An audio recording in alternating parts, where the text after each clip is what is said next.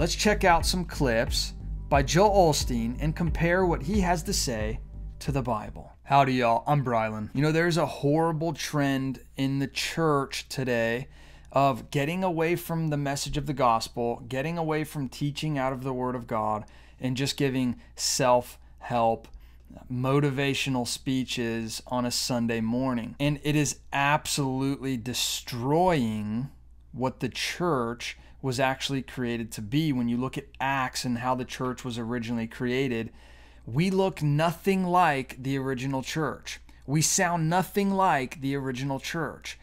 We are completely separated from what the church should truly look like to honor God and bring people into a right relationship with God and fellowship with God.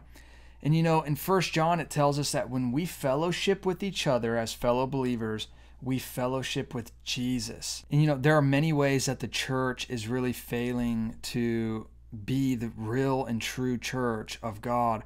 And it shows itself in many different ways. One of the most prominent is the self-help, motivational speeches, never really getting into the Word of God, maybe having a verse here or there, and then completely blowing it way out of context to make it sound like something that was, you know, in the Bible so that you could live a victorious life. And it's leading to this kind of thing. Over a third of senior pastors believe good people can earn their way to heaven. This is absolutely heretical teaching. This has nothing to do with Christianity. It says at least a third of senior pastors in the United States believe one can earn a place in heaven by simply being a good person, according to a nationwide survey. This is not correct. This is not right. The only way to heaven is repenting of our sins and realizing that we are sinners in need of a Savior.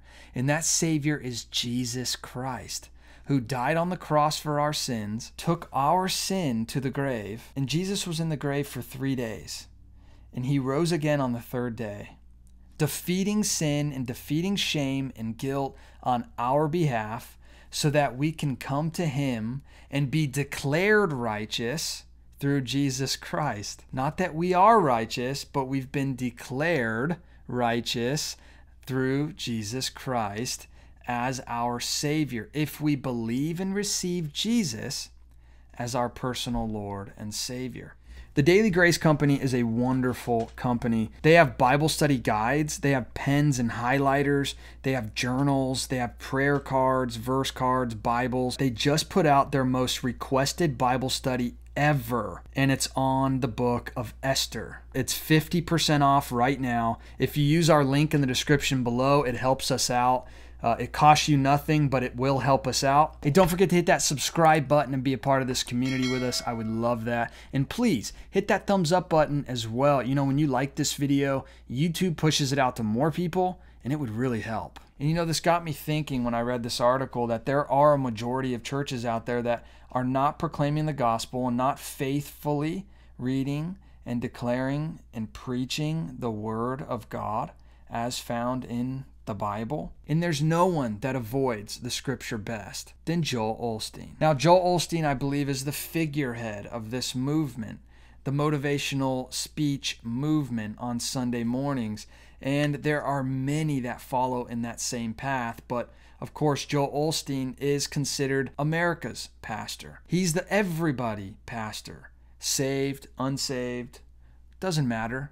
He's your pastor, and that's an issue. Let's check out some clips by Joel Osteen and compare what he has to say to the Bible. Christian, but I don't ever do anything to help. What if you're Jewish or Muslim and you don't accept Christ at all?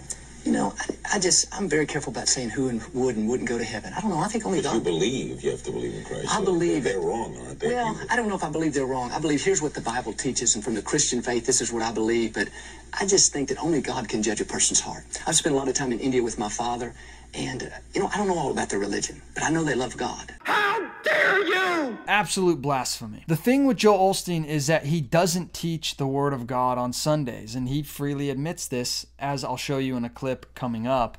He does not preach the Word of God on a Sunday, and then he claims to believe what the Word of God says, but he never shares the Word of God. Now, this is Acts 4, and this is where Peter and John were brought before the council to answer for what they are doing. Answer for their faith. And Peter says, this Jesus is the stone that was rejected by you, the builders, which has become the cornerstone. And there is salvation in no one else, for there is no other name under heaven given among men by which we must be saved. And of course, John 14:6, Jesus said to him, I am the way, the truth, and the life. No one comes to the Father except through me. Phoenix, Arizona, hello. Hello, Larry. You're the best. And thank you, Joel, for your positive messages and your book. I'm wondering, though, why you sidestepped Larry's earlier question about how we get to heaven. The Bible clearly tells us that Jesus is the way, the truth, and the light, and the only way to the Father is through him. That's not really a message of condemnation, but of truth. Yeah, I would agree with her. I believe that. So then That's a what Jew is not going to heaven. No, Again, well, no, here's my thing, Larry, is I can't judge somebody's heart, you know. I don't know. Only God can look at somebody's heart. And so, I don't know. To me, it's not my business to say, you know, this one is or this one isn't. I'm just saying, here's what the Bible teaches, and I'm going to put my faith in, in Christ. And I think it's wrong when we go around saying, you know, you're not going because it's not exactly my way.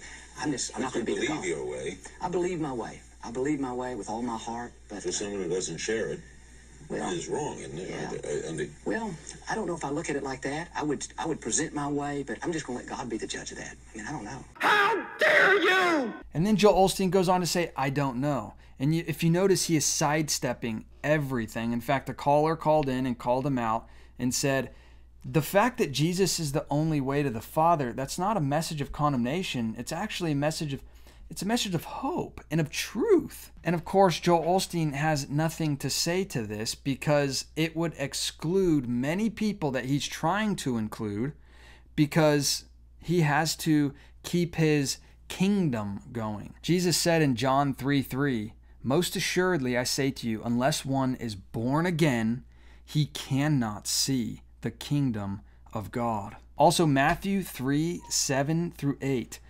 But when he saw many of the Pharisees and Sadducees coming to his baptism, he said to them, brood of vipers, who warned you to flee from the wrath to come? Therefore bear fruit worthy of repentance. So here's Joel Osteen once again on Larry King. This one's a lot more recent, but just as disturbing. You know I'm not a traditional pastor in terms of I'm just going down teaching scripture by scripture because, you know, a lot of my what I would teach would just be more how to live a great life. Does nobody see the issue in this? How to lead a great life. No man is great in and of themselves. We need Jesus Christ in order to be anything. It says in 2 Timothy 3:16-17, all scripture is breathed out by God and profitable for teaching, which Joel Osteen himself said he doesn't do. He doesn't teach from the Word of God. But it is profitable for teaching. It must be taught. And it says for reproof, which is a form of reprimanding. It's correcting people. And then it goes on to say for correction. We must use the Word of God to correct those who are not walking faithfully with Jesus Christ, including ourselves. When we read God's Word, we learn how to correct ourselves through the leading of the Holy Spirit and say, I'm not going to continue sinning like this. I'm not going to continue walking down this path of destruction. And we're led by the Spirit through the Word of God to correct the way that we are walking that isn't in step with the Lord. And then it goes on to say, and for training in righteousness, that the man of God may be complete, equipped for every good work. We are not complete unless we are completed through the teachings of the Word of God. That is how we learn to do what Joel Osteen is claiming he's trying to do outside the Word of God. And it will never happen unless we are faithfully teaching God's Word so that we can reproof, correct, train in righteousness, and be made complete for every good work that God has for us. And 2 Timothy 4 says, I charge you in the presence of God and Christ Jesus, who is to judge the living and the dead, and by his appearing and his kingdom. Preach the word. Be ready in season and out of season. Reprove, rebuke, and exhort with complete patience and teaching. Again, there's those phrases again. Reprove, to reprimand. Rebuke, to reprimand.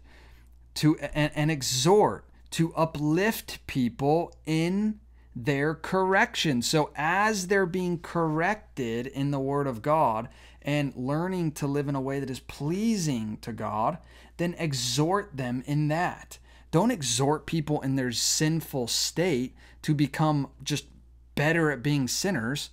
That's never going to do it. It just leads people to destruction. And it says, for a time is coming when people will not endure sound teaching, but having itching ears, they will accumulate for themselves teachers to suit their own passions. Joel Osteen suits people's own passions because he never says anything about sin. He never corrects or reproves. He never does anything that causes people to feel conviction. And he freely admits that. Although he does exhort people, but again, in their sin. Verse 4, and will turn away from listening to the truth and wander off into myths. People love myths. They love to create their own gospel. A gospel that says, I am good enough. I am this. I am that. I am everything I need to be to live my best life now. And they create for themselves a false gospel that leads them to hell. The new book is Breakout. I want to ask you about, what do you make of Carl Lentz, this different kind of pastor? You know, I like Carl. He's a friend of mine. I've known him for years, and, you know, he'll reach people that I won't reach. I mean, he's not in a suit. People, right? Yeah, he's not in a suit and tie. He's got a mohawk and tattoos, but you know what? I'm for everybody. Do you believe that only Christians can be in relationship with God? No, I believe that when Jesus said, I am the way, the truth, and the life, in the way I read that, Jesus said, He's the road marker. He's the map. So I think God loves people so much that whether they accept or reject him, he's still gracious and he's still moving and he's still giving you massive red blinking lights for chances to take a right turn where maybe you would take a left. But I believe God loves people. And that's what this whole gospel is based on. It's love. You take the love out of it, we've got a moral book.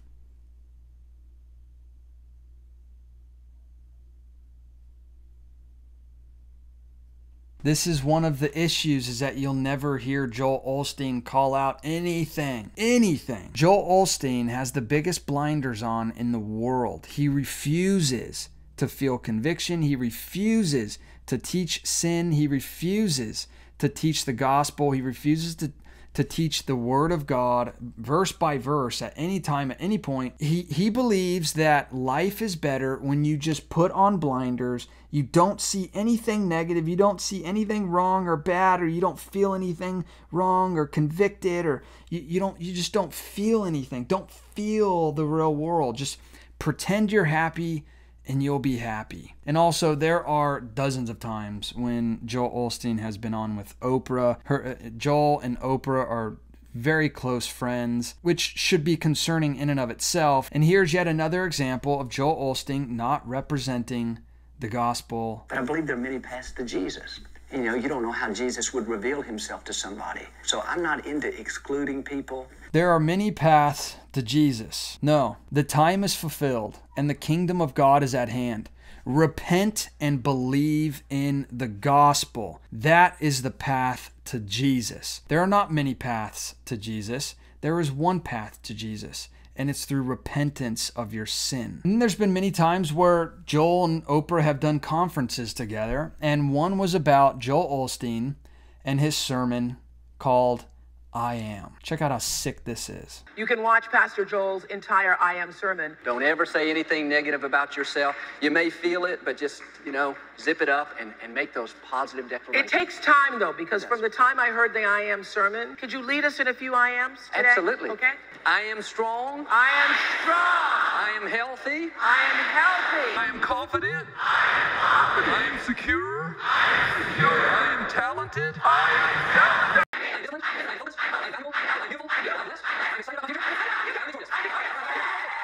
Your worldview is wrong. Your philosophy is wrong. It's not just wrong. It's an affront to God. So Joel Osteen says just zip up all that negative energy that you have going on. Don't think those bad thoughts. Now, I'm not saying that if you have a negative thought about yourself to dwell on it, or you are that thing, that negative thing you're thinking about. That's not what I'm saying at all. But The only cure that Joel Osteen teaches is to just pretend like those bad thoughts aren't there. Just zip it up, just hide away from it, and it'll go away eventually. Just believe you're good enough. That's putting a Band-Aid over the true issue. The issue is that you don't know Jesus Christ. Only through Jesus is true peace attainable. 1 John, read 1 John, the whole book of 1 John. It is wonderful, and it will bring you to your knees in front of Jesus. And then he goes on to have these I am chants. So how blasphemous is this?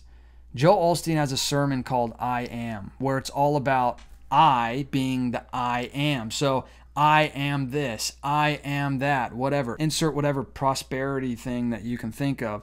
And it's all about me. It's not about me. In Exodus 3:14, we see that God said to Moses, I am who I am. And he said, say this to the people of Israel. I am has sent me to you. I am is a specific name for God that God gave to himself, shared with Moses, and said to give this to the people of Israel. And then you see in John chapter 8 where Jesus says that he is the I am, obviously claiming to be God, and Jesus is God. Verse 56, your father Abraham rejoiced that he would see my day. He saw it and was glad. So the Jews said to him, you are not yet 50 years old, and have you seen Abraham? Jesus said to them, truly, truly, I say to you, before Abraham was, I am. And immediately, check out what the Pharisees did. They picked up stones to throw at him, but Jesus hid himself away. Jesus was saying, I am. He was taking the name of God upon himself, and this infuriated the Pharisees because they knew exactly what he meant when he said, I am. He knew that he was claiming to be God. And I am isn't just a statement of saying, I am God. I am is stating that not just that I was or have been, but I am. Even before the foundations of the world, I am. Past, present, future. God is and always was and always will be. And it is extremely sickening to see Joel Osteen make this I am declaration for all the people in the crowd, for everybody that reads the book to say, I am. You know, you've been criticized for church light. Yeah, that's right. For a cotton candy message. Do you feel like you're cheating people by not telling them about the hell part? No, I really don't, because it's a different approach. You know, it's not hellfire and brimstone, but I say most people are beaten down enough by life. They already feel guilty enough. You don't have to remind people they're sinners. They know. How dare you! So Joel Osteen claims to have a different approach than what the Bible says to proclaim. That people need to repent of their sins or else they will spend eternity in hell separated from God.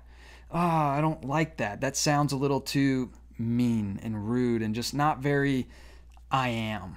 You know, it's through this type of teaching that Joel Osteen claims is, you know, just a different approach that leads people to hell. And in the interview clip, he says, people are already beat up enough in life already. I don't need to beat them up by, telling them the truth? Joel Osteen's approach is to not be rude by telling people that they're sinners and, stuff like that. Here's the Bible's approach. In Romans 3, starting in verse 11, it says, none is righteous. No, not one. No one understands. No one seeks for God. All have turned aside. Together they have become worthless. No one does good.